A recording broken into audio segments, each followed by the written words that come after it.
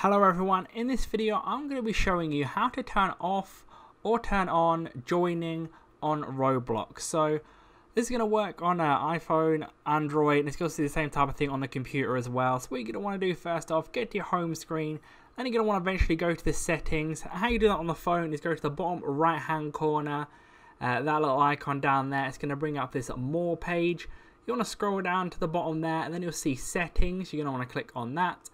And then on the settings page, you want to click privacy. And that's going to bring up the settings. And then eventually you can scroll to the bottom of this My Settings page.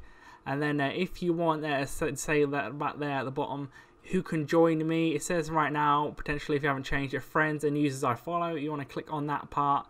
And then you can just go around to no one. You can also change to friends, users, everyone. So depending if you want everyone to join or not. Depending on you, you want to click done. Once you've done whichever version you want of this, you can kind of go back out and go back into it if you want to change it. For instance, if you want some people to join at some time, then you want to go back in, then change it. You can go ahead and do that. You can also do all these other things. Who can message you? You can chat in me an app.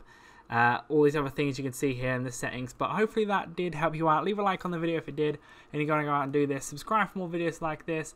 Click on the screen to see more how-to videos on Roblox and other videos similar. But that's it for now. I'll see you in the next video.